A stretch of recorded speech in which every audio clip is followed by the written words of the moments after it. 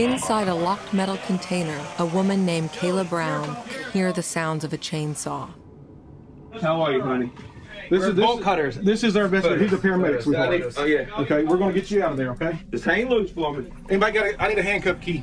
Handcuff key.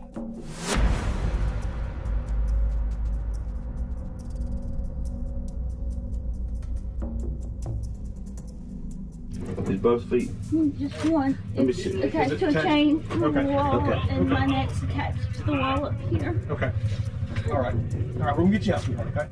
The young woman has been imprisoned by Todd Kohlhepp. She has witnessed Kohlhepp shoot her boyfriend. It just, parents' worst nightmare. Todd Kohlhepp, a popular realtor in South Carolina, a serial killer.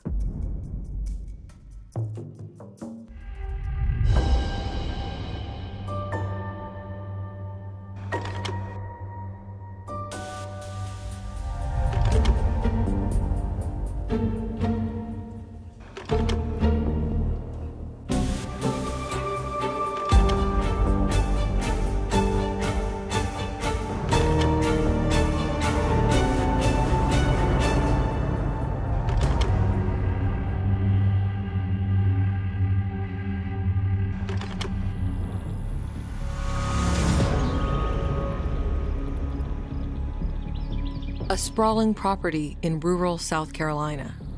Police are searching for missing couple Kayla Brown and Charlie Carver. Shortly after their disappearance, missing flyer posters go up, family starts reaching out to media, there's news stories in the public light about their disappearance. You know, weeks turned into more weeks, into months, and it just, parents' worst nightmare. You know, we went from maybe had an accident, you know, in a ditch somewhere, to what happened. It was a long 65 days. Cops are about to make a breakthrough in the case. It's not good news. Sir. Yes, sir, I will. Okay. I'm not resisting. Okay, just stand up for me. Successful local realtor, Todd Kohlhepp. All right. This is where we're at, Mr. Kohlhepp. While we were here, all right, my sergeant served a search warrant on your property. Okay. Kohlhepp really became successful through his business. He had a decent house. He had obviously bought in that 100-acre property in Woodruff. He had several BMWs, motorcycles. What no one knew was that Todd Kohlhepp obtained his real estate license under false pretenses. Kohlhepp himself was a mystery to those that knew him. Todd Kohlhepp, extensive history, a very unique life. He was born in Fort Lauderdale, Florida, before moving to Spartanburg with his mom. He was uprooted several times. His mom was married and remarried several times. His birth father divorced his mom at a very young age. And then when she remarried, his stepfather adopted him legally. Kohlhepp was born in 1971. By 1973, he's described as being out of control, right? This is 2 years old, though. So you think about the terrible twos and you wonder, is it just sort of normal behavior? It soon emerged that there was nothing normal about Kohlhepp's activities as a young child. As a young boy, there's records indicating that he bleached a goldfish because he wanted a gerbil, meaning like he actually poured Clorox onto a goldfish to torture and kill the goldfish. He shot pellet guns at dogs. He punched holes in his walls. He shredded his clothing. Not a lot of ability to connect emotionally with other people. One of the biggest red flags for an eventual antisocial personality disorder, or what people colloquially know as psychopaths, is that they torture animals at a young age. And it shows a level of lack of empathy, lack of emotionality, and just something that can't simply be learned from your social environment typically. It shows that there might be a genetic predisposition here towards doing evil acts. The adults in little Todd's life tried to get to the bottom of his troubling behavior. 9 years old, he's referred to a behavioral institute in Georgia because of his mother's inability to enforce limits, because of his behavioral problems in school.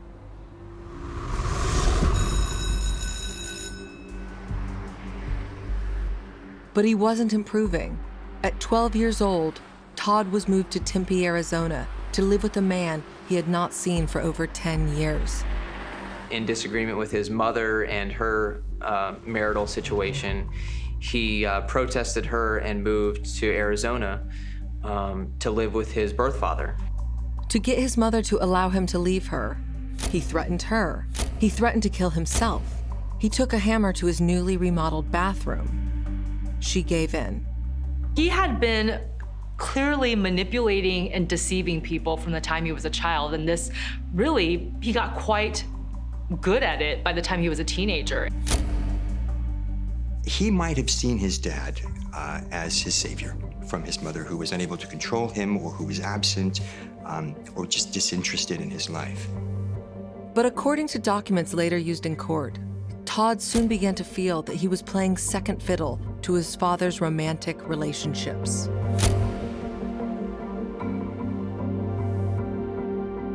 In November 1986, Kohlhepp chose a target to take out his anger on.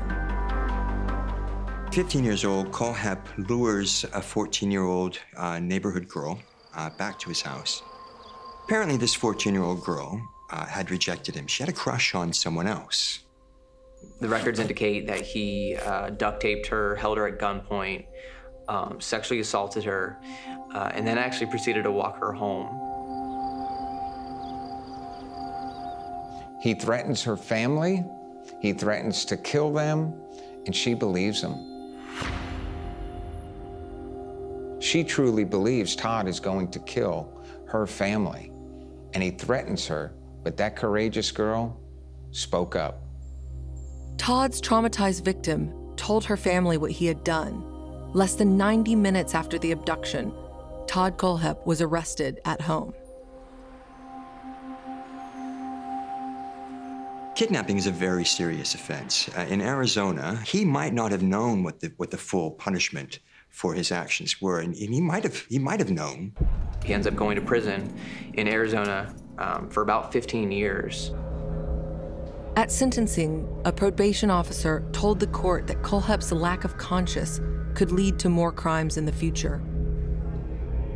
Kohlhepp blamed his behavior on his father for always being out of town.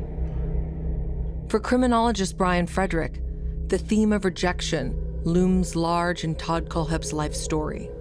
Kohlhepp internalized this. Here's another woman that has rejected him, that doesn't truly love him, right? That maybe loves someone else. That could have been the thing, the catalyst that caused him to snap. It was a theme throughout Todd Kohlhepp's life, with devastating consequences for those who dared reject him. Shot the mechanic twice. Downward angle. You shot the mechanic twice at a downward angle, maybe twice? Twice, maybe third time. I don't remember the count. On one side, you don't want to waste rounds. The other side, you definitely need the desired effect. Todd Kohlhepp, always ready, willing, and able to kill.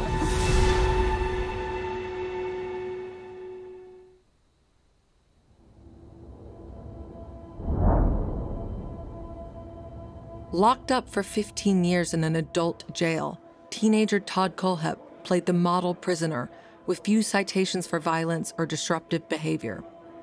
While inside and on his release, he worked towards a job. He is smart enough that he's gone to college. He's obtained knowledge. He has recreated himself. He has completely changed who he was, at least on the outside. So when he gets out of prison there, moves back to Spartanburg, sort of starts his life over. Kohlhepp arrives in South Carolina. He gets a job as a graphic designer and further tries to reinvent himself. But in 2003, Kohlhepp demonstrated he still had a mind for violence. He went to what was then a motorcycle store to buy a bike for $9,000. It all happened at Superbike Motorsports, which was a pretty popular motorcycle dealer and shop there in Chesney, South Carolina, off of Paris Bridge Road.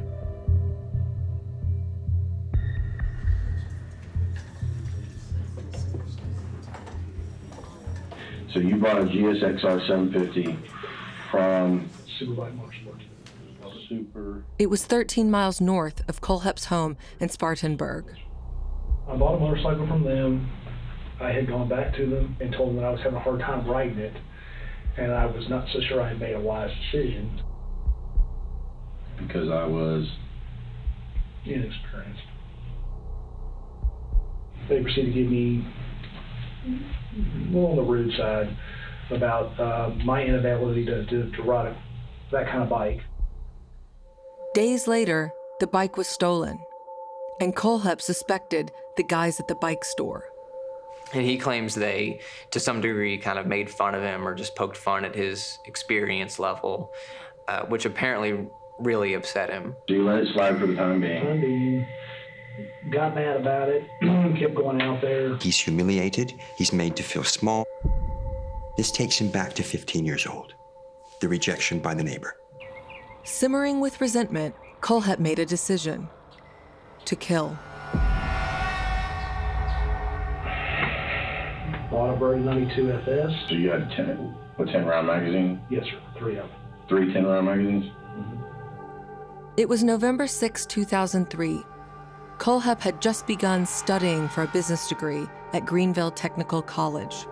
I left college, left my class. Okay. Drove to Bowling Springs. Okay. Put the shoulder holster on at the CVS parking lot. So you put the shoulder holster on at CVS in Bowling Springs and then? Drove to the bike place, bike shop.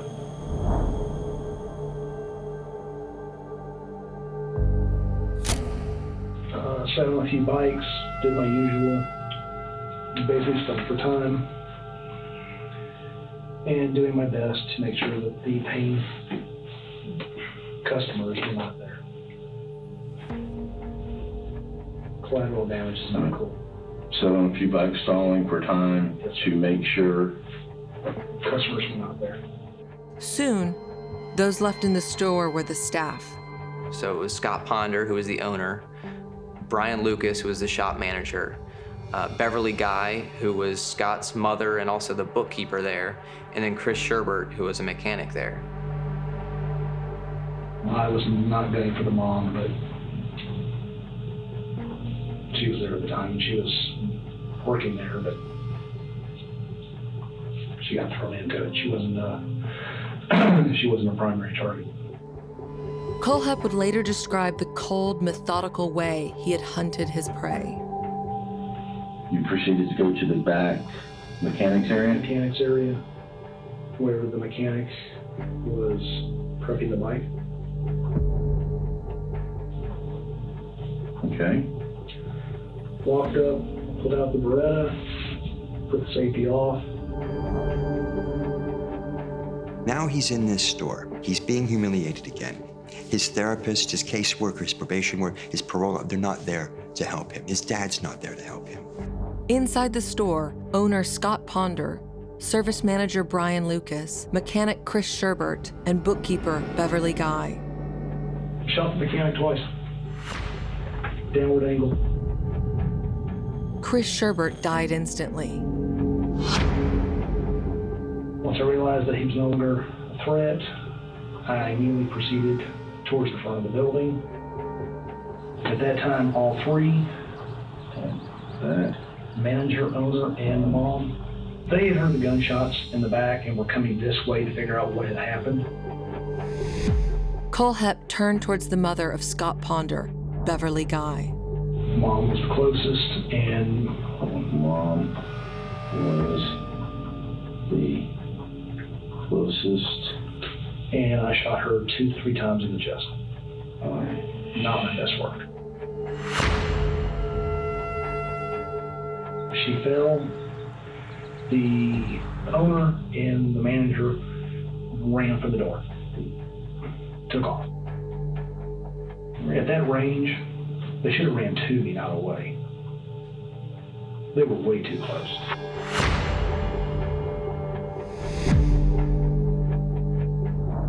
In the process of that, I popped a few rounds, and got one of them in the back. And he crumpled indoor. I put, I believe, 2, maybe 3 rounds in him. I'm not sure the count. Did a reload. While this guy was still running, this guy, when I hit him, he crumpled into the doorway. Okay. When I did my reload, before this guy got out, I put 2 in him and he actually fell outside. Kohlhepp had achieved what he'd set out to do. Years later, he would look back on that day with not a regret of remorse, but pride. I will tell you that once I was engaged. So it's like, at that point, it's almost like a video game. It's not a game, but it's almost like you're focused on, you've been there, sir. I cleared that building in under 30 seconds. You guys would have been proud. I'm sorry, but you guys would have been proud.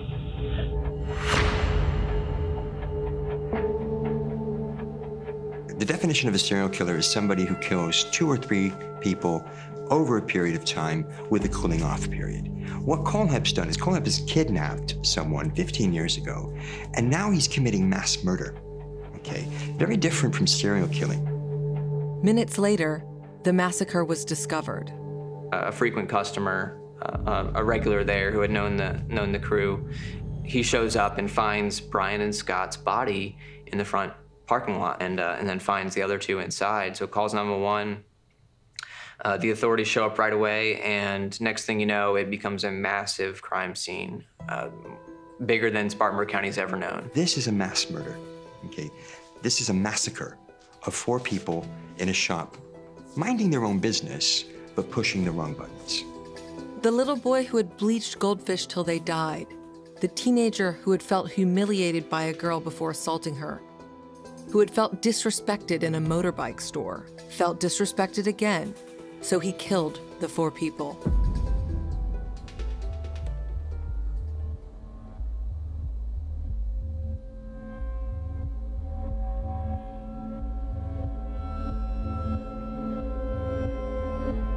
There was very, very little physical evidence left behind at the scene, which made it difficult to investigate. Next thing you know, years go by without it being solved. Todd Kohlhepp, 2 years after his release from prison, remained a free man, free to continue his studies, free to live a double life in a small city in upstate South Carolina, a place where he would soon become a respected realtor and one day hire the son of Chuck Carver. You know, I just remember that day when he came into this world that, man, that was the best thing that ever happened to me. Charlie Carver disappeared one day, a day he had been with Todd Kohlhepp.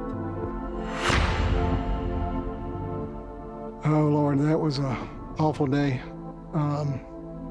Awful chain of events.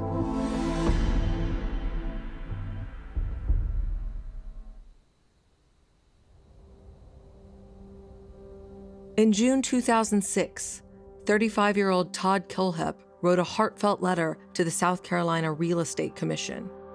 He earnestly requested to be allowed to take the state real estate exam and explained what he described as the grave misunderstanding that had led to his 15-year incarceration. The letter, littered with fantasy and untruths, made no mention of the duct tape, the sexual attack on a 14-year-old, or the threats to kill his victim's family.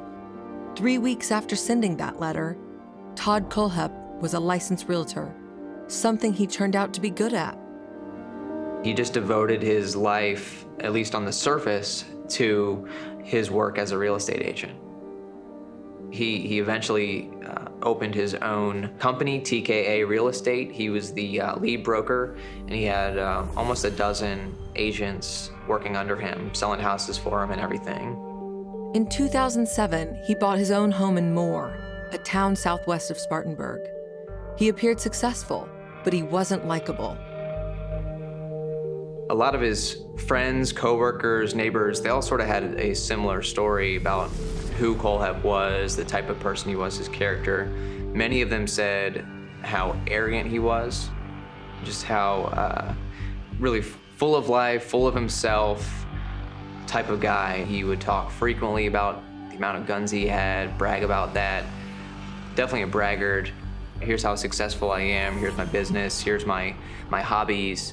I think because of that loud personality, a lot of the folks that he encountered had a sort of eeriness feeling to it about him, and so I think a lot of folks were left kind of wondering, you know, who's really the face behind this guy that we're seeing. 7 years later, the residents of Woodruff, a nearby town, would ask the same thing. Eventually, he had bought a almost 100-acre property down in Woodruff. Beautiful area, pastures, rolling hills, trees. Immediately, Kohlhepp surrounded the huge patch of land with an $80,000 high chain link fence. Visitors were not welcome. Neighbors there would say, hey, Todd, yeah, welcome to the neighborhood. I remember hunting in your property there. You know, we used to go down there and hunt on your land there before you bought it. And his response was, your hunting days are over.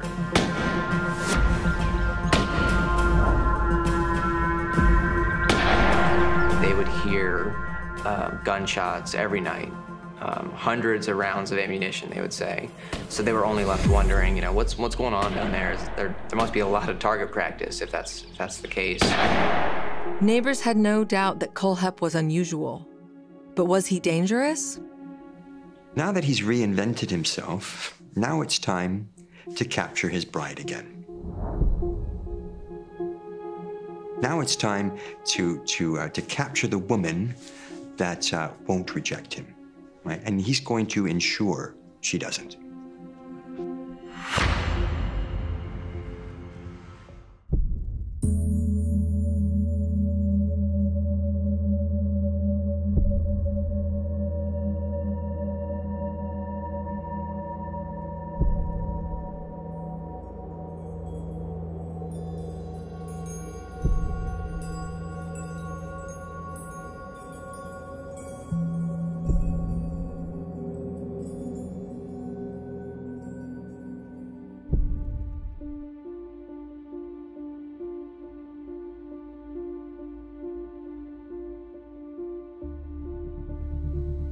Charlie and Kayla, like, they met through Kayla's mom, became friends, and just kind of stayed friends, you know, for a year or so.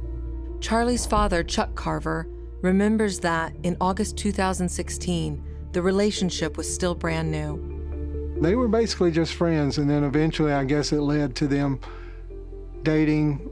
I really didn't meet Kayla until this Saturday, I think it was August the 26th or 27th.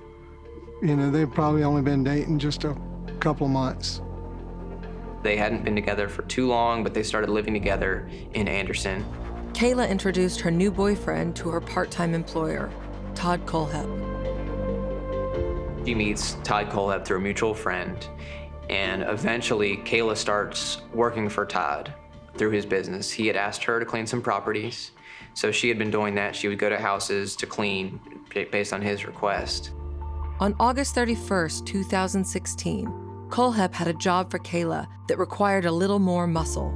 Kohlhepp asked Kayla and her boyfriend Charlie to come to the property in Woodruff to help clean.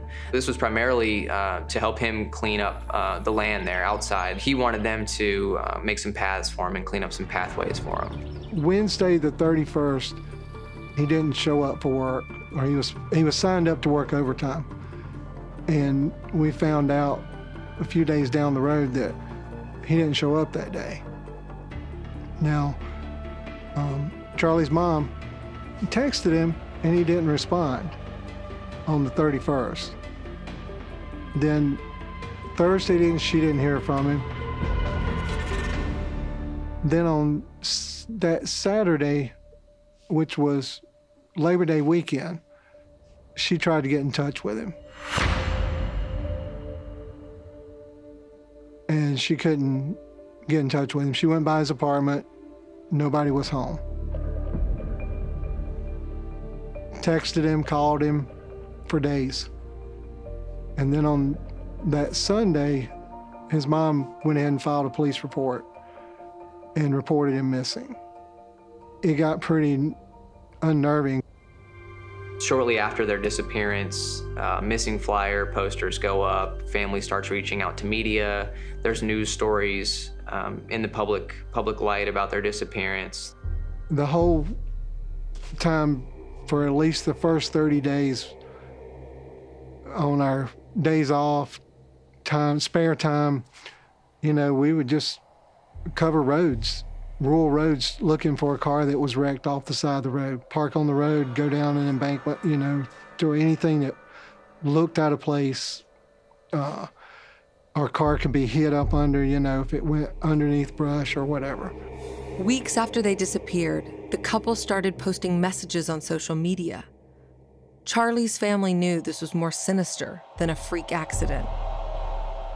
An update, you know, saying that they were fine, that they were going to get married. Now, this is interpreted by family and friends as very unusual. They hadn't heard from them in quite a long time.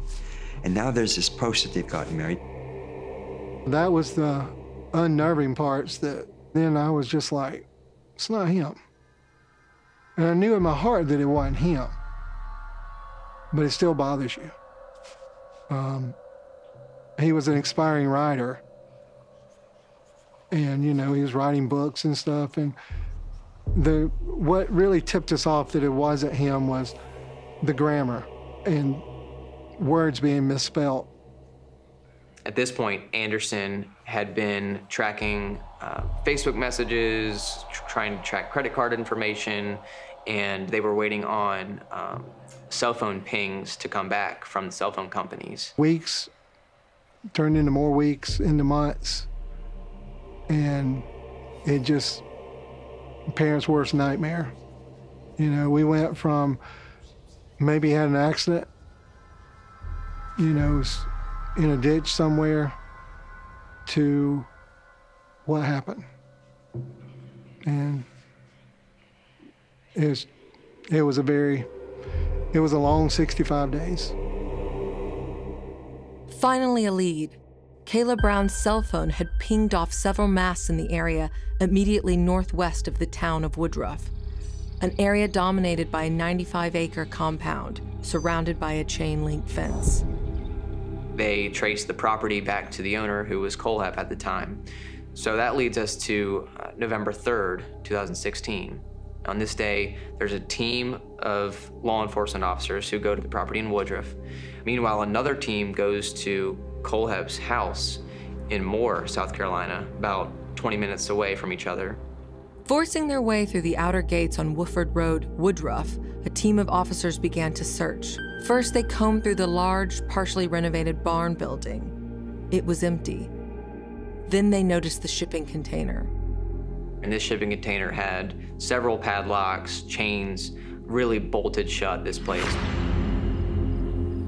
After 2 months, signs of life were perhaps not what detectives expected to find. Unsure of who or what they were going to find, searchers began to prise the container open.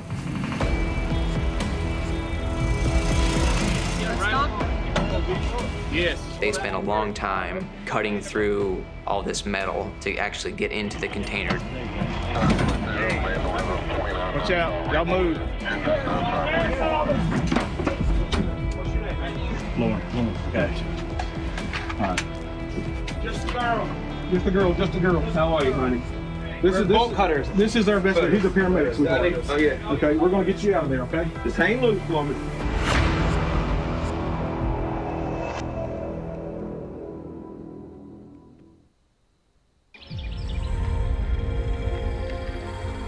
As one team of officers broke into a metal shed on Todd Kohlhepp's rural property, another held the real estate agent at his home in Moore. All right, this is where we're at, Mr. Kohlhepp. While we were here, all right, my sergeant served a search warrant on your property. Okay? What's your name? What's your name, man? Lauren. Gotcha. All right. Just a girl. Just a girl. Just a girl. How are you, honey? This is bolt cutters. This is our investigator. He's a paramedic, sweetheart. Oh yeah. Okay, we're gonna get you out of there. Okay. Just hang loose for me. Anybody got? I need a handcuff key. Handcuff key. I got it right here. Hold up. Y'all slide back. Hold on. He's got a light. We gotta let you take photographs. Randy, let me see your light, Randy. You can put your hands down, sweetheart. You're okay. We're here. Okay. We'll get the rest of it here. Let's get her out of here. We're getting bolt cutters, honey. Don't. You got pictures of the cuffs. So the sheriff described it as walking in there and seeing her chained up like a dog. Both feet. Just one. It's attached to a chain from the wall, and my neck's attached to the wall up here. Okay. All right. All right, we're gonna get you out, okay? You got a handcuff key. Bolt cutter. Just hit the chain right there. Loose. Just right there at her hand, Brandon. We'll get it off. We'll get it off here. Cut it right here. Kayla has a thick dog chain wrapped around her neck. Metal cuffs were cut from Kayla's ankles, too. The man who owned the container was confronted with the discovery. We have Kayla. We have Kayla in your property. She was locked in a container. Okay? Okay, why'd you lock her in a container in your property? She's on your property right now, locked in a container. They just got her out of they called it a shipping Connex box. She was locked in a container in a Connex box. They got her. We have investigators. We have like 20 investigators on your property right now. And they have found her in the Connex box. So she never left your property. Kayla told officers she'd been kept captive in the storage container for 65 days. He had made her his sex slave. Reports that he had raped her repeatedly, sometimes twice a day. Where was Kayla's boyfriend, Charlie Carver? His anxious family recall hearing news of a breakthrough in the case. November the 3rd started off like a normal day. You know, I got up, got the family up, we had breakfast, everybody went to school, work, you know, the normal routine. Then about probably 12 o'clock that day, 11:45, I got a phone call. And it was from Anderson City Police Department. And the gentleman on the line told me, he said, Mr. Carver, we need to talk. We found Kayla. And I just remember thinking, wow. You know, I mean, because at that point, my first question to him was, where's my son? And his response was, we haven't found him yet.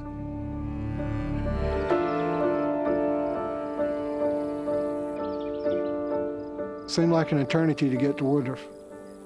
We followed the patrol car out there, and they warned us ahead of time that the media presence was just overwhelming. They said, don't talk or stop, just drive by.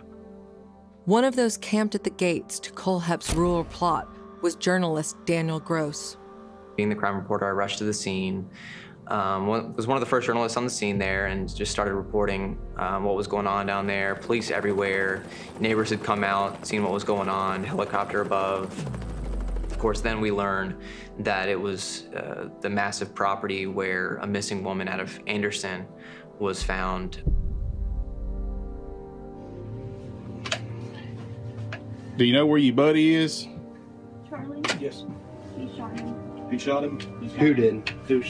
Todd Kohlhepp shot Charlie Carver 3 times in the chest, wrapped him in a blue tarp, put him in the bucket of the tractor, locked me down here, and I never seen him again. Okay. He says he's dead and buried. If you want to help yourself, tell me where Charlie's at so we can go find his body.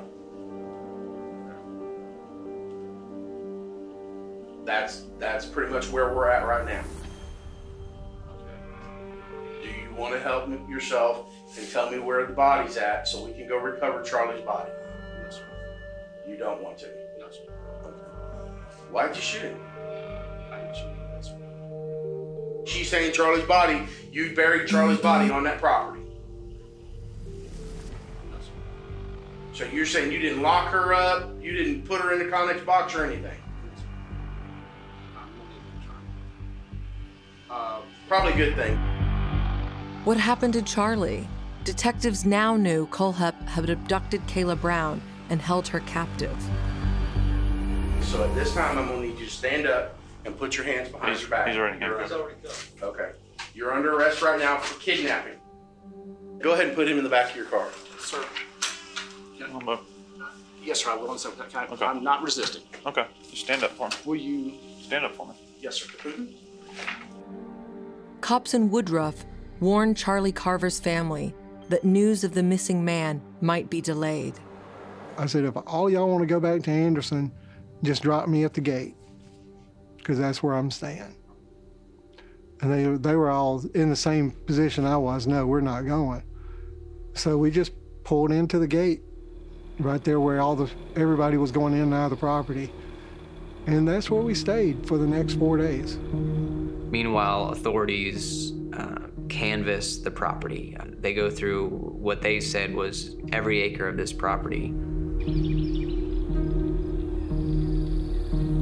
Just a day or two goes by and they find Charlie's body. On that Friday, they thought they found him. They weren't sure. They eventually brought Kohlhepp back to the property. They said to help make sure they were in the right areas. Then on, I guess it was Saturday evening, late,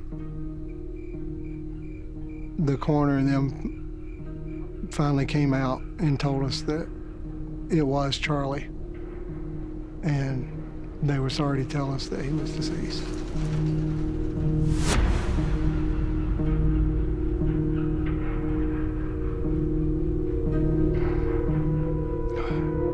Just didn't seem real. The whole conversation, you're thinking, no, it can't be. You know, you get to that point, you're denying it, you know.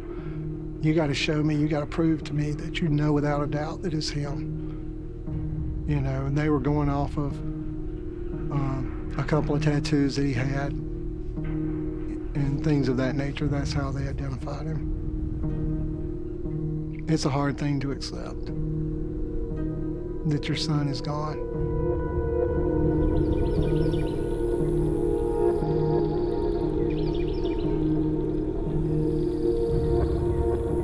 Once they arrive, they show up to the property together, same vehicle, and go up to the garage that was there. And immediately, Kohlhepp comes out, fires 3 gunshots into Charlie's chest. He dies on the scene. Charlie was murdered that very first day. You see, Todd didn't need Charlie. He wanted Kayla.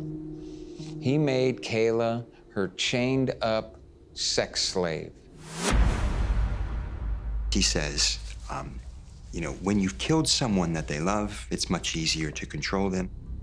As investigators interviewed Kayla Brown, she told them she and Charlie were not Kohlhepp's first victims. The mystery of Megan and Johnny Coxey, who disappeared on Christmas Day in 2015, was now solved.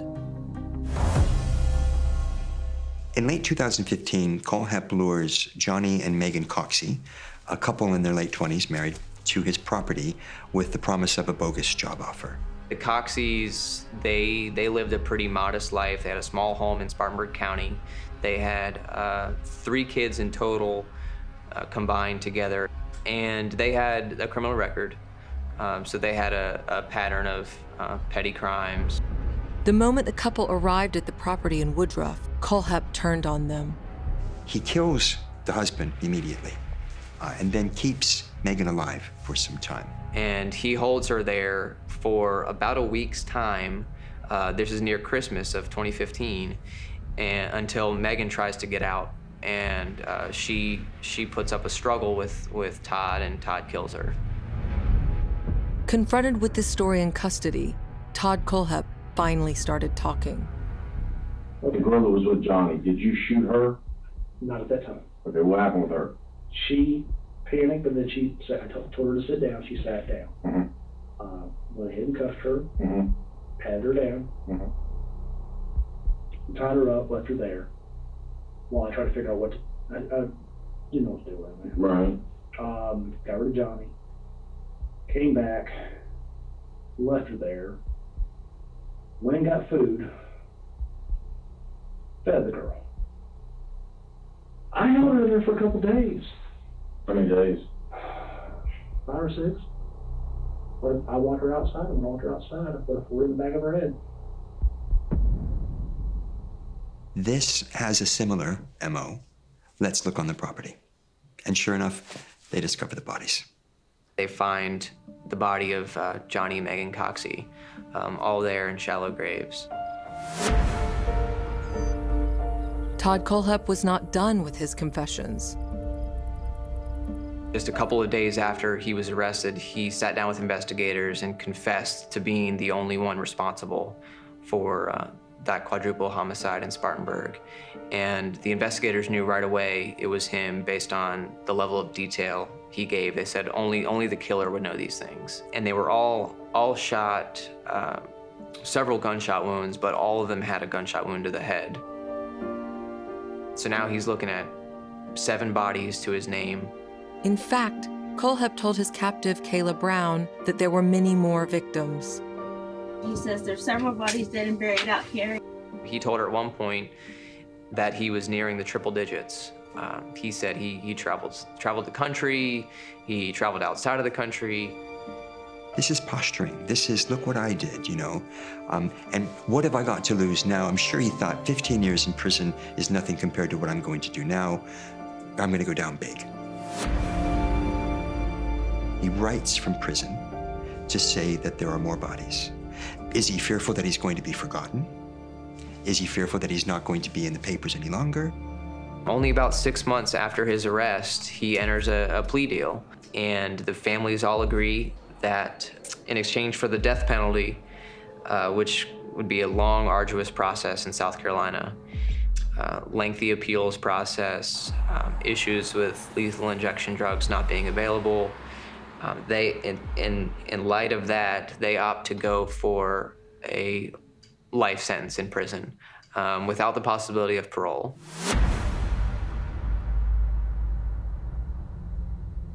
You know, my wife and I, we struggled for about 2 months trying to make the right decision.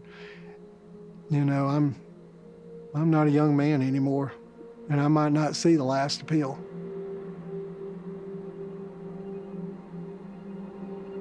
Charlie would have gave you the shirt off his back. You know, I mean, he would have gave you his last few dollars, whatever he had, if you needed it. And for him to take him out the way he did was terrible. And, you know, and I said that, you know, and I did look at him because I wanted him to know. You know, I realized he didn't have significant role models in his life, from mother to father, stepdads, or whatever. He was passed around, but there's right and wrong, and everybody knows what's right and everybody knows what's wrong. You choose to do what you do. And, you know, I would prefer Todd just to go away and we never hear from him again. You know, maybe that'll happen one day, I don't know.